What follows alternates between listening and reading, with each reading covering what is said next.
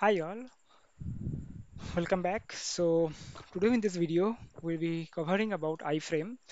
So how we can handle iframe with Playwright. So there are things like in this video will be covering like how we can handle iframe with the help of iframe locator and iframe ID.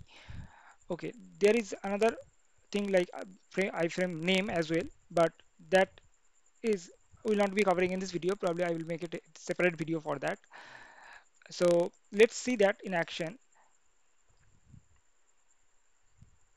Okay, now let me open the website which I am trying to show you. So this is the website where this is the autocomplete website, and if I enter something, you can see it's giving some options, right? So now let me inspect it, and I can see like the input tag is there, right? So I can take the class name and use it. So input dot this class name, we will find this locator, right?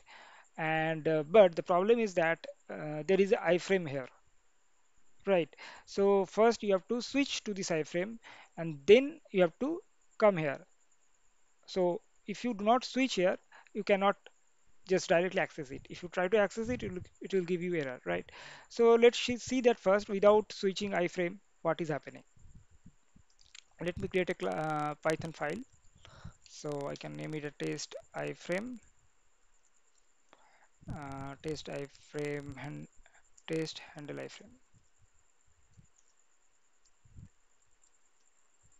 Okay, and let me edit. So I can copy this code and paste it here.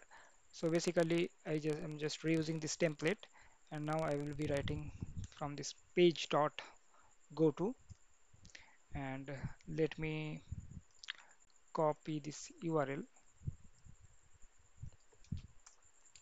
Okay, now what we have to do, we want to we want to press a, or we want to type something here, right? So I can just copy this class name, and I can do input dot this simple, and here so we can do uh, page dot locator, right? So locator and this one, and then it should give me the um, auto suggestion or input field.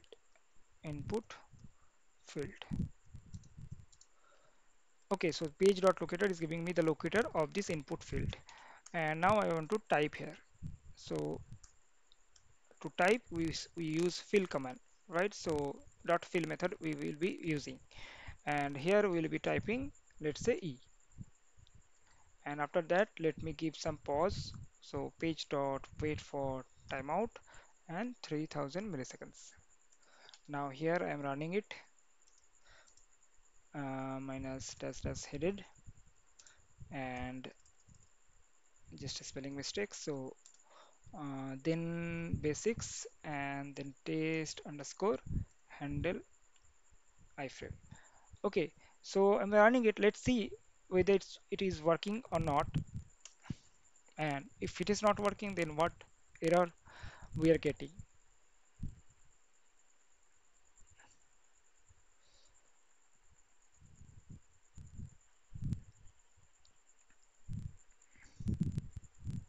Okay, as you can see, it's waiting. So probably it is not it is not getting this locator. So it will wait for I think 30 seconds. That's the default timeout. So after that it will fail.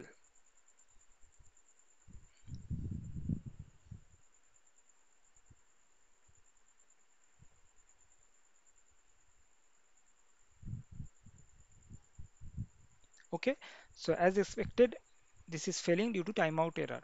And what error it's giving? So it's saying like uh, waiting for the selector input dot UI autocomplete input. So basically, the playwright is trying to find this locator, but it is not getting it, and it is waiting till this 30 seconds timeout duration.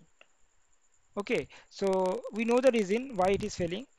So if you in your application, if you are finding this kind of issue, then probably there might be a chance like there is a iframe there, and because of that it's failing. So first you have to switch to this iframe. So why I'm talking about switching to iframe, because if you're coming from selenium background, then you know, like there is a concept called like we have to first switch to the iframe and then we do the normal operation. So but in playwright it is bit different, okay, but it's better than selenium, I can say. So here we are not doing the switch operation, but what we will be doing, uh, see, if this is your target element, like this is my target element, and iframe is the parent, I can say parent or maybe ancestor. So not direct parent, but it's ancestor, right? So we'll be using a concept called like first this is will be locating this element, and based on that we'll be locating this element. So it's like selecting element based on other element or based on parent element. So let me create a locator for this iframe, I mean this element. Okay, I mean it should give me locate it here. So I can easily create a locator expath for this, or maybe I can create a CSS locator for this. So I can write like iframe dot demo frame, right? So what is this? So this is a CSS selector for this iframe, right? Now I will take this, and here what I'll be doing, I will write page dot, you can see locator is there, right? But we'll not be using locator, we'll be using this frame locator because this is a iframe. So we have to use frame locator here, and inside this we have to give this iframe dot demo frame. So this is our CSS. So instead of locator, we just use this method called frame locator, and then so this becomes our I mean this is the element, right? What element? This is a frame element, and this is ancestor. So we have to paste dot here, and after that we can create this locator options. So basically element dot locator. You can store it in another variable as well if you are not comfortable with it. So basically we can try like something like this frame locator or frame element. Okay, and this is the frame element, and we are just using this frame element. From this frame element we are going to this locator. So first we locate this element, and from there we are locating this element. So this can be applied to any other thing, like you can create a simple page dot locator. I mean like this is called chaining of locator, right? So this chaining of locator is applicable for other thing as well. Like if you just create a parent locator, and based on this that locator dot locator, that will be coming. So I mean it is not like for this one. Maybe let me give you example. So let's say we are giving something here, just arbitrary thing, and now if I type this is another locator, right? So what is this? So this is basically sorry for the confusion. So this locator, I'm just writing it now. Let me write it. Oh, we have already, so we can just copy paste it. Yeah, so this is the input field which you want. So what I'll be doing, okay, so from this frame element we created the child locator, okay, or grandchild locator, and this is the input field. And from this input field also you can like create a locator again. So basically if you're here, I mean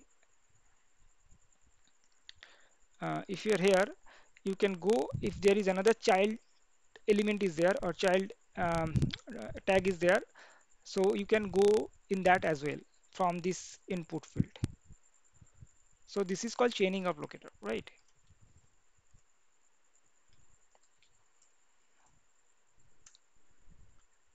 Okay, so I can delete it.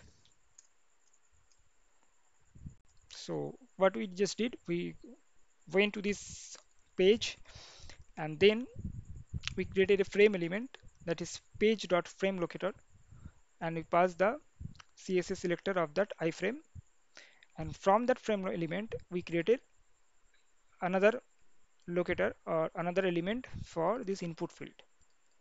So this step is required for switching to the element, or maybe not switching, but these two step is, I mean, we can combine it in one step, but for better understanding purpose, we have just used there. We use like that. Okay, now let me run it.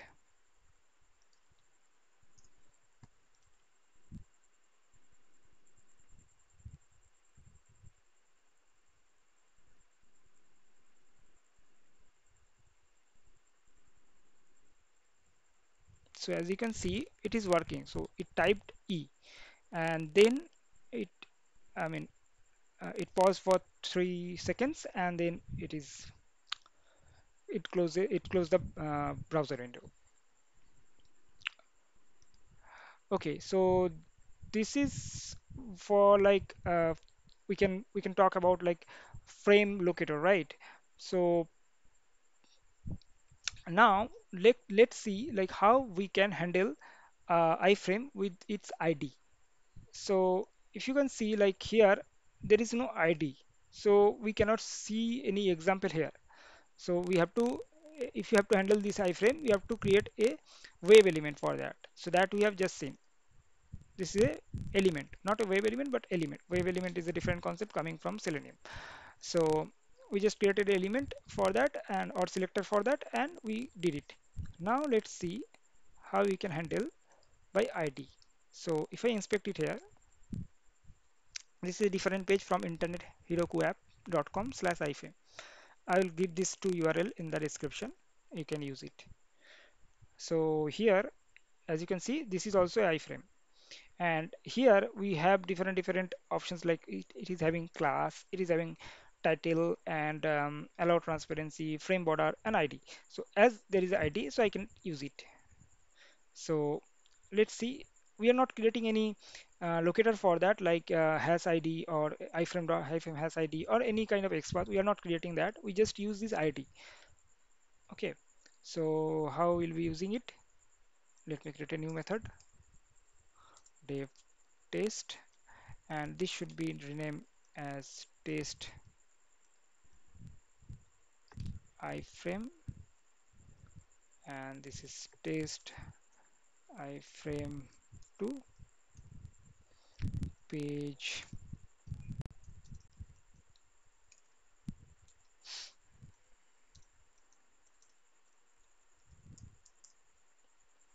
and page dot go to.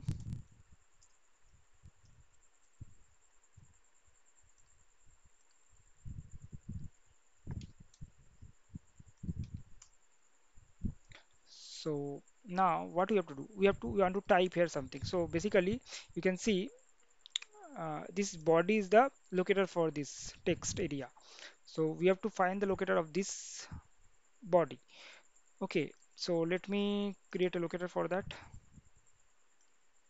So what kind of locator we can create here? Um, so we can create body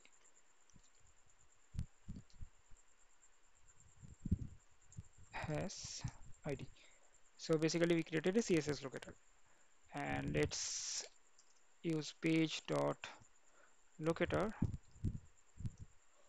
and this should be the locator of or selector of this uh, input area, right?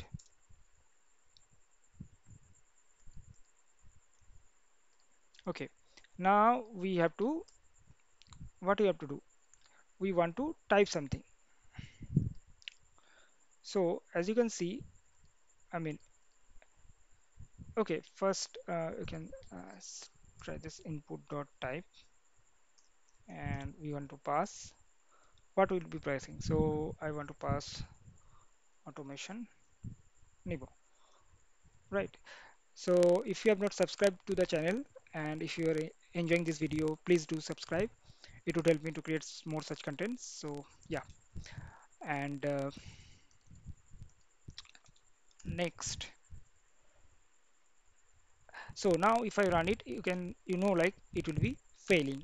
So what you have to do, you have to first switch to the or we have to first get this iframe, and from that iframe we have to go to this locator, right? So we can do something like this. So um, let me create a locator for this one. So this is ID, right? And what we'll be doing, we will be creating a locator here, page dot frame. So as you can see, there is a locator. I mean, this is a frame, right?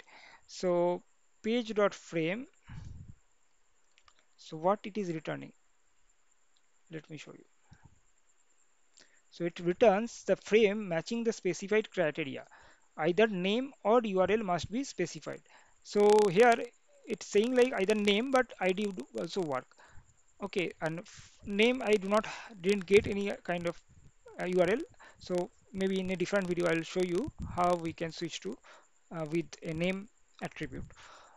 Okay, but here we are passing ID, right? And now after that we just have to take it and replace here. Simple, right? So page dot frame and then dot locator and this body and this CSS. So let me run it now and let's see whether it's working or not.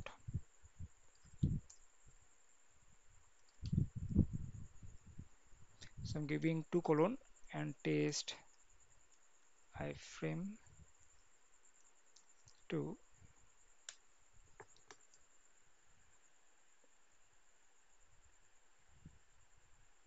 So it collected one item.